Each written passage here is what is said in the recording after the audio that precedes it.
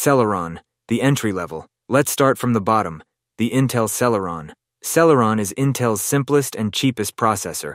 It's made for light, everyday work, like watching YouTube, writing assignments, or browsing the web. It's not fast, but it gets the basics done. Great for students who just need a laptop for notes or online classes. But don't expect it to handle gaming, editing, or multitasking. That's not its job. In short, Celeron is fine for simple work, but it's not made for speed. Pentium, the upgrade. Next up, we've got the Intel Pentium. Think of Pentium as Celeron's smarter, more capable brother, a little faster, a little smoother, and still budget-friendly. It's for users who do a bit of multitasking, maybe watching videos while editing notes or running multiple tabs. Pentium performs better than Celeron, but it's still not meant for gaming or video editing. In short, if Celeron is for basic use, Pentium is for smoother everyday work without spending too much. Core i3, the starter power. Now the real game begins. Meet the Intel Core i3. This is where the Core series starts, much faster, smarter, and better at multitasking than Celeron or Pentium. Most i3 chips come with 4 cores, which means it can run 4 tasks at once without lagging. You can browse, stream HD videos, edit docs, and even play light games, all at the same time. It also supports something called hyper-threading, meaning every core can handle 2 tasks at once. Basically, every worker now has an assistant. For students, coders, or office users, i3 is perfect for a smooth experience without spending a lot. Medium-level gaming or basic video editing, i3 can handle it. Maybe not lightning fast, but solid enough. In short, Core i3 gives the best balance of price and performance for most people. Core i5, the balanced performer. Now comes the fan favorite, Intel Core i5.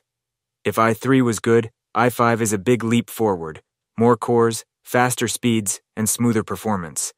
Most i5 processors have 6 to 10 cores, and many support turbo boost, meaning when your system needs extra speed, it automatically boosts power for a short time, like a car hitting turbo mode. This makes i5 great for students, gamers, and professionals who want strong performance without paying a premium.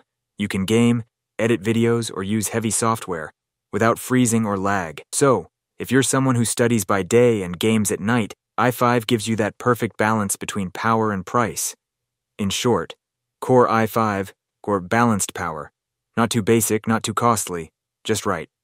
Core i7, the power user's choice. Now we enter the performance zone, Intel Core i7. If i5 was made for most users, i7 is built for those who push their PCs harder. Creators, gamers, and professionals.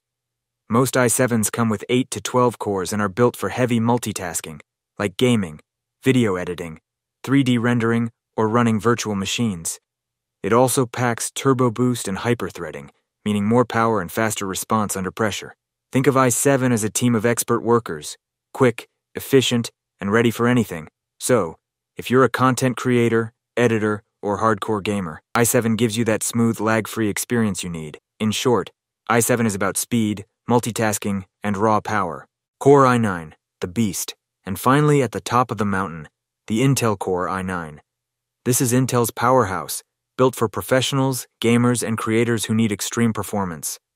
Core i9 chips can have up to 24 cores and 32 threads, meaning they can handle 4K editing, 3D rendering, AI processing, and heavy gaming all at once, without slowing down. It also includes thermal velocity boost. When your system stays cool, it automatically pushes the speed even higher for short bursts. In simple words, i9 isn't just fast, it's a monster. So if you're a streamer, editor, or someone who needs ultimate power, i9 is the king of Intel processors. It's expensive, yes, but you're paying for unmatched speed and performance. Intel generations. Okay, now you know the Core series, Bob, but what about those confusing numbers like i5 10400 or i7 to 3700K? Let's decode that too. The first part, like i5 or i7, is the model. We already know that. The next 2 digits show the generation of the processor. For example, in Core i5 12400, the 12 means 12th generation. In i7 13700K, the 13 means 13th generation. The higher the generation, the newer and better the chip. Each generation brings faster performance, better energy efficiency, and support for newer tech, like faster RAM and improved graphics.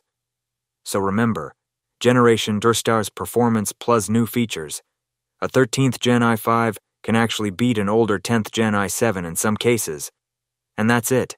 Now you know exactly what every Intel processor means, from the humble Celeron to the beastly Core i9.